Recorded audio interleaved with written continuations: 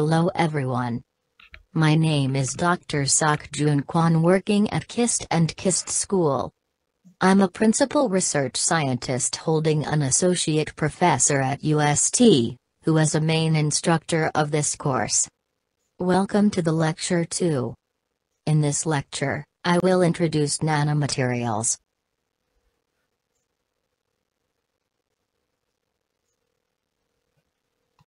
In Lecture 2, we focus on the nanomaterials.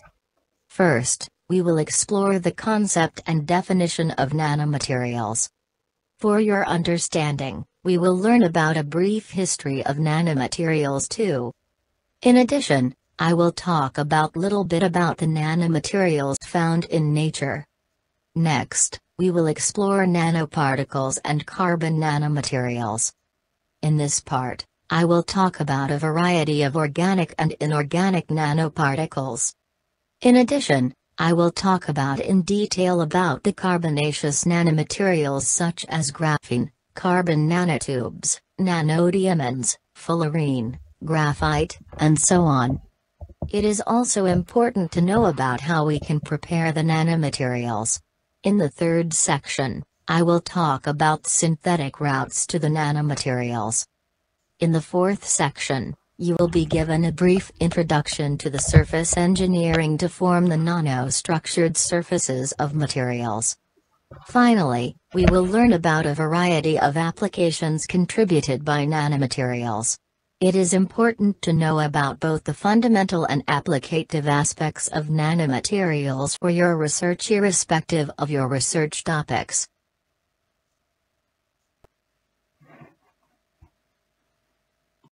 Nanoscale materials are defined as a set of substances where at least one dimension is less than approximately 100 nanometers.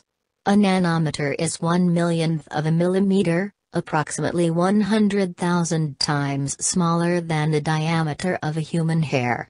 Nanomaterials are of interest because at this scale unique optical, magnetic, electrical, and other properties emerge.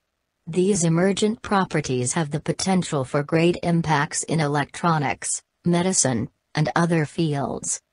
Nanomaterials are cornerstones of nanoscience and nanotechnology.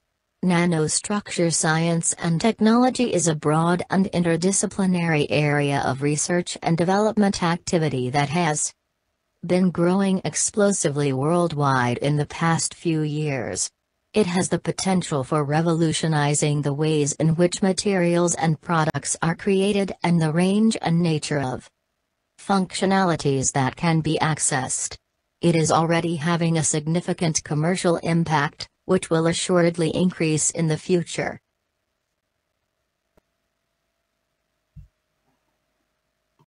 The history of nanomaterials began immediately after the Big Bang when nanostructures were formed in the early meteorites.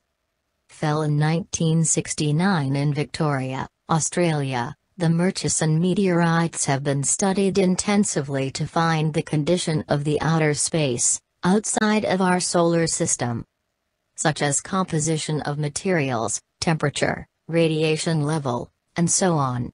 One of the most interesting aspects of the Murchison meteorites is that it has very small diamonds. The diamonds are too small, and the size is less than 10 nanometers. Therefore, the many diamonds are called nanodiamonds. Actually, it can be synthesized in the lab using relevant chemical conditions such as high pressure and temperature. However, it is not easy to synthesize the nanodiamonds without the formation of out graphite. Therefore, it is very interesting to find the nearly pure nanodiamonds in meteorites. In other meteorites, it is not a rare event to find various kinds of nanocrystals such as magnetite, barium titanate, alumina, and other oxide nanocrystals. They can grow in larger scales such as microcrystals as shown in the lower left electron microscope images. Most of the crystals found in the meteorites are inorganic due to a fact that the space condition is harsh for organic particles. However, there are some organic molecules in the meteorites such as carbohydrates. Nature later evolved many other nanostructures like seashells, skeletons, etc. Nanoscaled smoke particles were formed during the use of fire by early humans. The scientific story of nanomaterials, however, began much later.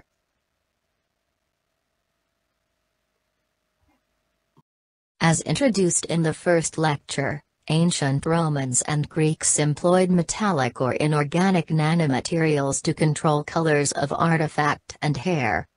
It was 19th that scientists could successfully control the synthesis of regular-sized metallic nanoparticles. One of the first scientific report is the colloidal gold particles synthesized by Michael Faraday as early as 1857. Faraday spent a significant amount of time in the mid-1850s investigating the properties of light and matter.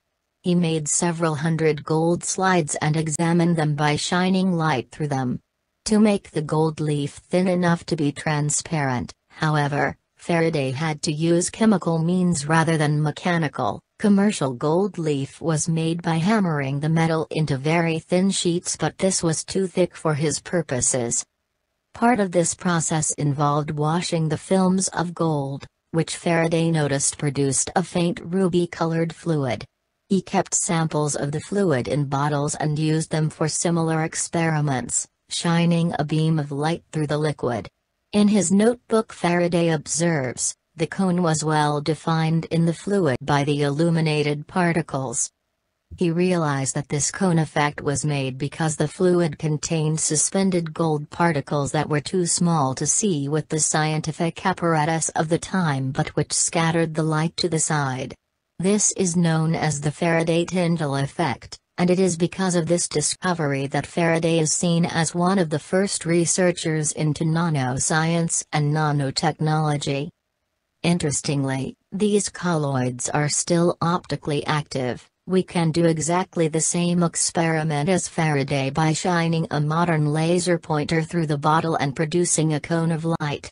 Nobody knows why this is, as we can't unseal the bottles without damaging them, but it's very unusual. While most colloids last for a few months or even a year, Faraday's are now over 150 years old.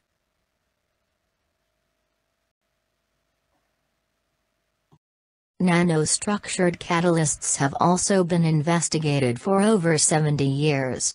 By the early 1940s, precipitated and fumed silica nanoparticles were being manufactured and sold in USA and Germany as substitutes for ultrafine carbon black for rubber reinforcements. As shown in the left figure, silica nanoparticles can intervene the clustering of polymeric particles with a native water molecules. After drying, the mixture of silica nanoparticles and polymer form a strong and flexible materials. Nano-sized amorphous silica particles have found large-scale applications in many everyday consumer products, ranging from non-dairy coffee creamer to automobile tires, optical fibers and catalyst supports. In the 1960s and 1970s, metallic nanopowders for magnetic recording tapes were developed. As shown in the lower right figure, nanoscale metallic nanoparticles can be used for the high-frequency soft magnetic cores for electronic devices such as semiconductor-based power transduction modules. For the cores, magnetic phase core is surrounded by insulating shells. Then, they are transformed into the consolidated cores, in which the core shell nanoparticles are assembled into the confined geometry. In 1976, for the first time, nanocrystals produced by the now popular inert gas evaporation technique was published by Granqvist and Blurman. Recently it has been found that the Maya blue paint is a nanostructured hybrid material. The origin of its color and its resistance to acids and biocorrosion are still not understood, but studies of authentic samples from Jina Island show that the material is made of needle-shaped palygurskite, which is clay crystals that form a superlattice with a period of 1.4 nanometers, with intercalates of amorphous silicate substrate containing inclusions of metal, Mg, nanoparticles. The beautiful tone of the blue color is obtained only when both these nanoparticles and the superlattice are present, as has been shown by the fabrication of synthetic samples. In 1980s, carbonaceous nanomaterial such as buckyballs or fullerene was synthesized. Another big advance was made by Professor Bruss at Columbia University. It was the synthesis of semiconductor quantum dots. In 1990s, there were another big advances in the preparation of carbonaceous nanomaterials such as single and multi-wall carbon nanotubes. In 2000s, two-dimensional carbonaceous nanomaterial, called as graphene, was prepared by Bygman and Novoselov. We will explore in detail for the carbonaceous materials later. Today nanophase engineering expends in a rapidly growing number of structural and functional materials, both inorganic and organic, allowing to manipulate mechanical, catalytic, electric, magnetic, optical and electronic functions. The production of nanophase or cluster-assembled materials is usually based upon the creation of separated small clusters which then are fused into a bulk-like material or on their embedding into compact liquid or solid matrix materials. For example, nanophase silicon, which differs from normal silicon in physical and electronic properties, could be applied to macroscopic semiconductor processes to create new devices. For instance, when ordinary glass is doped with quantized semiconductor colloids, it becomes a high-performance optical medium with potential applications in optical computing.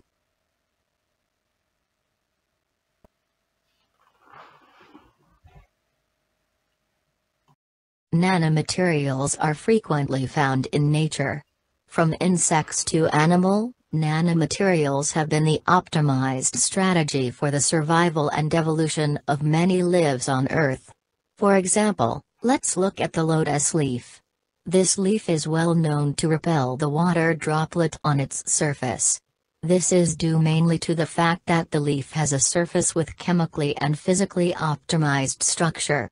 First of all, the leaf has hydrophobic surface, which means the chemical compound composing the surface has high enthalpic interaction with the water molecules.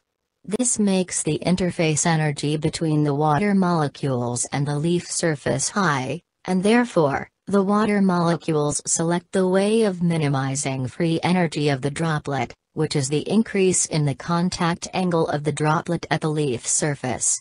Second, the leaf looks like the nanoengineering surface. For example, as shown in the second and third rows in this figure, you can find some hierarchical structures of the leaf, which makes the leaf have large surface areas and protruded parts. These structures work as Casey-Baxter structure, which increase the surface energy of the structured leaf.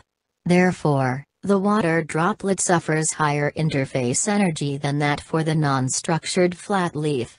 The combination of the chemically and physically optimized structures of the lotus leaf turns the leaf into the naturally water-repellent materials. We will explore in detail in next slide on this. Another interesting example of nanomaterials or nanostructures in nature is hierarchical structures observed in butterfly wing. For example, the wing of Morpho butterfly is composed of microscale scales, which is composed of nanostructured periodic grating-like structures. These nanostructures work as nano-grating, which can interfere with the visible light from the sun, and makes the absorption or reflection of light at specific wavelength to enhance desired colors. These colors are independent of the color pigments and resulting from structural design of the nanoscale materials. Therefore, these colors are called structural colors. For the structural colors, we will explore in detail in Lecture 4. In the third column, we can find moth-eye-like structure of microlens. As shown in the second and third rows, The assembly of microscale lens is composed of nanostructured surface. These nanostructured MOCI structure works to collect and combine visible light from the sun. They can be optimized to collect broadband solar spectrum. It has given a good hint for the scientists and engineers to design the high-efficiency photovoltaic cells and detects such as solar cells. What about the gecko's toe? We have already met the gecko in the first lecture.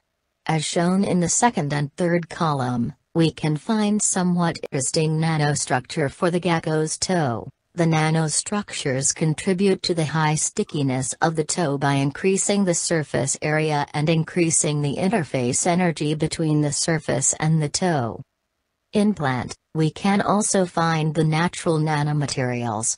For example, in rose petal, you can see the nanostructures. In particular, the rose petal has pyramid-like nanostructures. It is known that the pyramid-like nanostructure are advantageous to repel the moisture and absorb the solar spectrum. We can keep exploring the natural nanostructures found in plant. For example, in nepenthes leaf, there exists cylinder-like nanostructures. These structures are advantageous in forming flexible and mechanically strong tissue to contain insects inside the pocket of the leaf. Actually, nanostructured materials are advantageous for seashells to form mechanically tough materials. Most of the seashells have strong shells, by which inner soft tissues are nearly completely protected from outer environment. For the seashells, the shells are composed of multi-layered nanoplatelets as shown in the right figure. The layered nanoplatelets are advantageous in diminishing the propagation of mechanical impact when the impact is applied normal to the layers. Inspired by these multi-layered seashells, scientists and engineers synthesized mechanically strong and lightweight bulletproof vest and armors.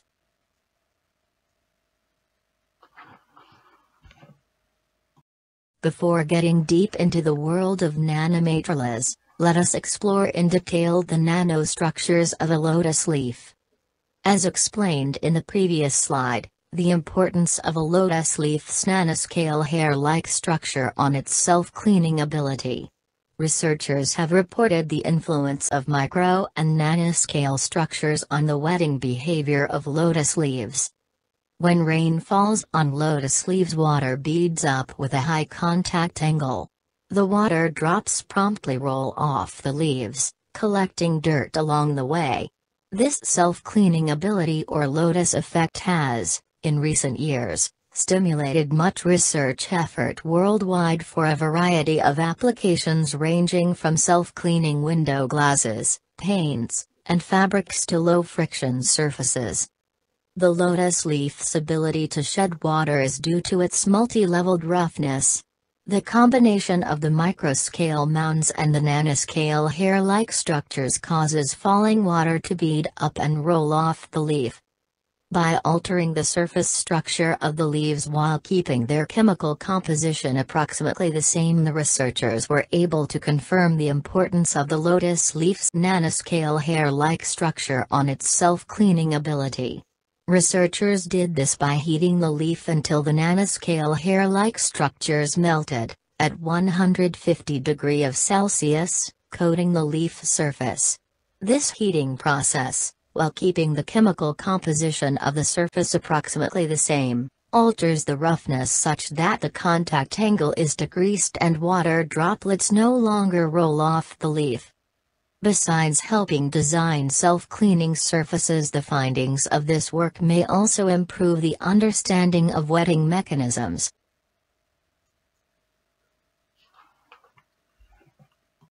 As explained in the previous slide, most of the nanomaterials observed in nature have specific function, which help the lives to live, survive, mate, and reproduce.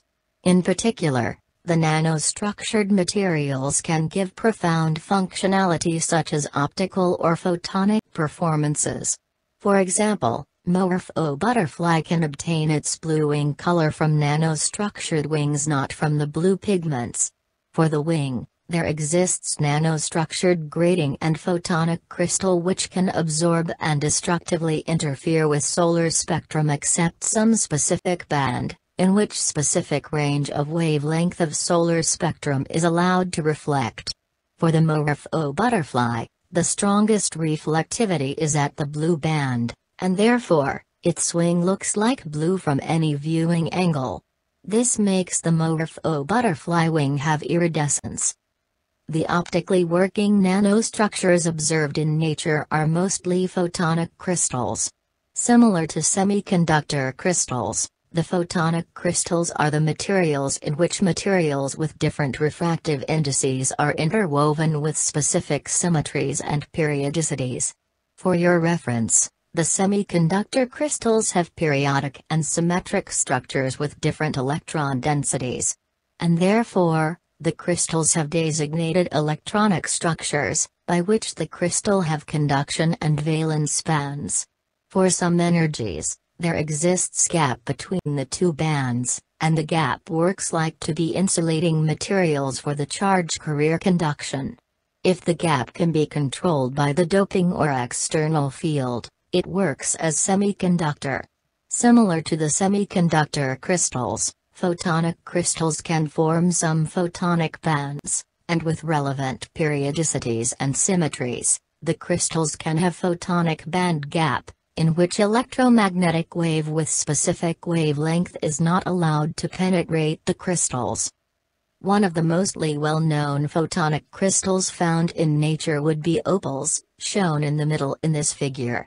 Actually, the natural opal is an assembled structure with different photonic crystals with different photonic band gap, which makes different reflections, resulting in different colors. Natural photonic crystals can be found in birds' features such as peacock's features. Another example of the natural photonic crystal is an exoskeleton of insects such as the back shell of beetles.